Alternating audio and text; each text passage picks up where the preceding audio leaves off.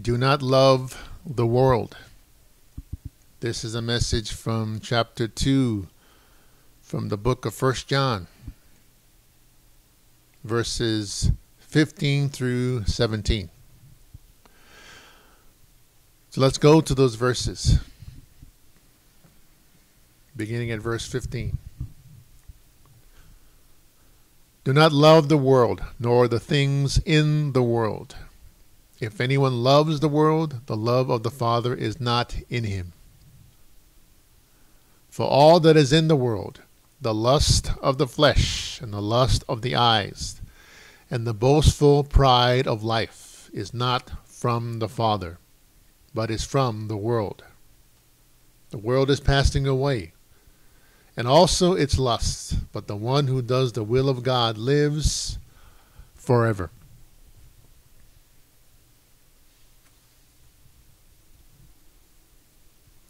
When we speak about the world, most of us would say the world as we know it, see it, and experience it. The world, most would say, is what we can touch and feel, the land, the sea, and so on. God created the world so we can have a place where we can live and breathe, and as the Bible says, be fruitful and multiply.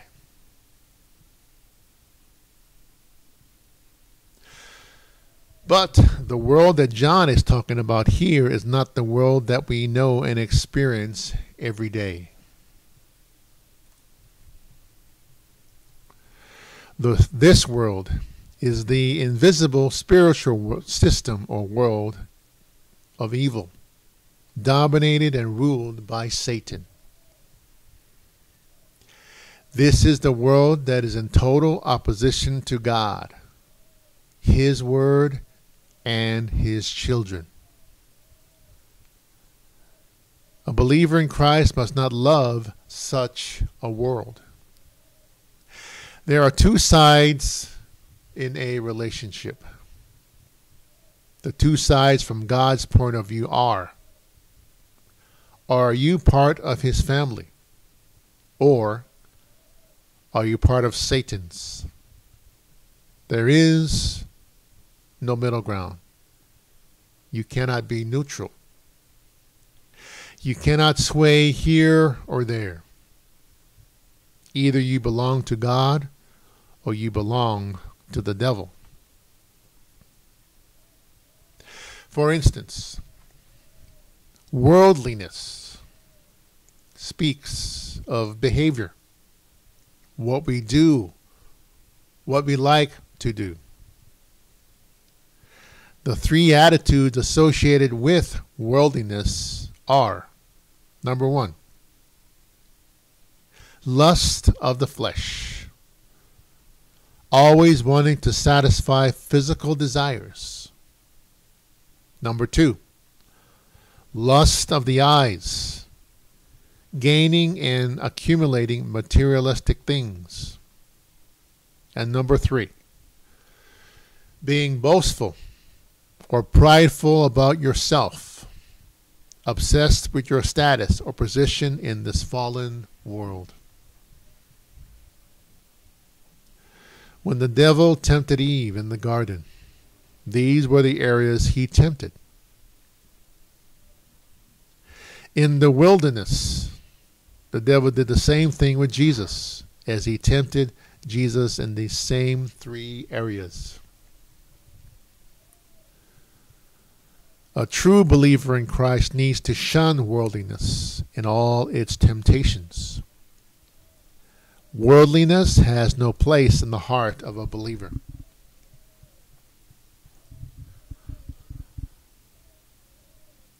God wants every child of His to have self-control, have a spirit of generosity, and be committed to being a servant.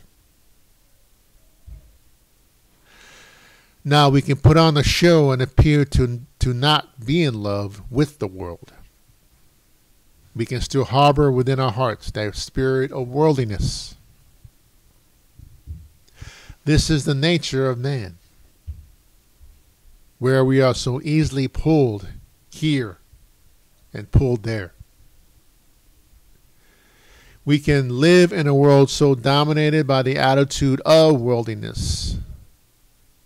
And such people, millions in the world, do so every day. It does not mean, though, that we as believers in Christ have to follow the same path as these people. When we accepted Christ into our life, we were pulled out of that crowd, out of the multitude. We no longer want to follow the path of sin, wickedness, and rebellion. Now we belong to Christ. We can live in a fallen world.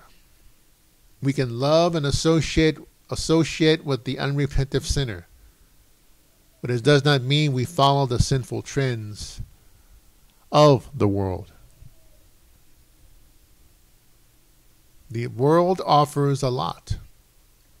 Its philosophies, its ideologies, let alone wealth and fame. All of these things are attractive and appeal to the eyes, heart, and mind. But all of this is deceiving.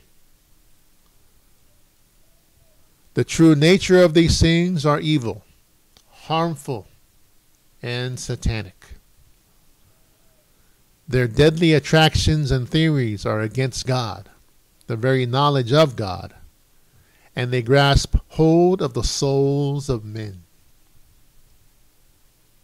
The world is an enemy of God, so it is an enemy to you and me, believers in Christ. If we allow the lusts of the flesh, the lust of the eyes, and being boastful on oneself to take us over, then sin can easily bring us back to our former lives, that being a rebellious sinner against God. This is why believers in Jesus Christ must reject the world and all that it has. God has already told us in His Word that the world will be judged. Our true home will be with Him. This world, this universe will be done away with. The satanic world system and all its temptations are only temporary. All of it doomed to be destroyed. So why should we, believers in Christ, even want to be part of it and cling to it in any way? None of it will bring us closer to God. We, His children, have to do God's will, be in His will, and know His will. When we do that, we will live forever with Him. He will welcome us into His very presence one day. Cast off any notion of sense of worldliness you may have today. Throw it away. Such things will only pull you into a life of sin. Be the light of Christ to this world, as we are called to be lights. Be the image of Christ so that the world controlled by Satan, will see you. God wants to call many out of this world, out of the clutches of worldliness and despair and fear, out of the sense of doubt and into His mercy and grace, and away from the worldliness that Satan offers.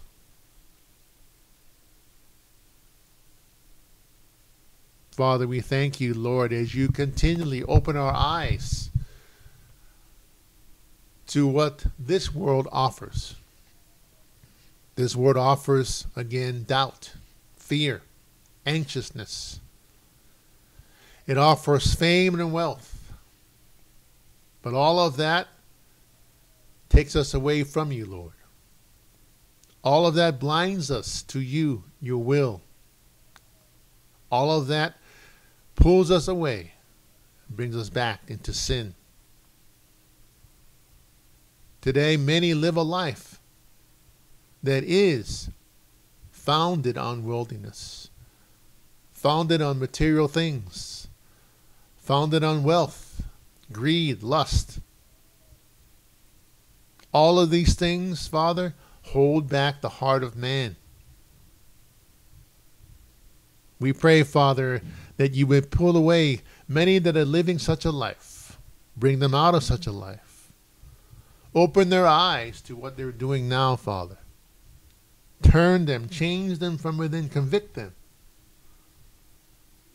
Many live a life now that is against you, rebelling against you. Such life will lead them to, again, judgment. Father, we ask again, you open these lives today, this very second,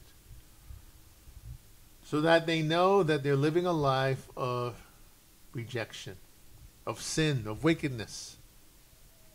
But all it is despair. All it is doubt.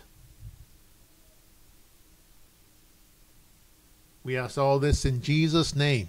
Amen.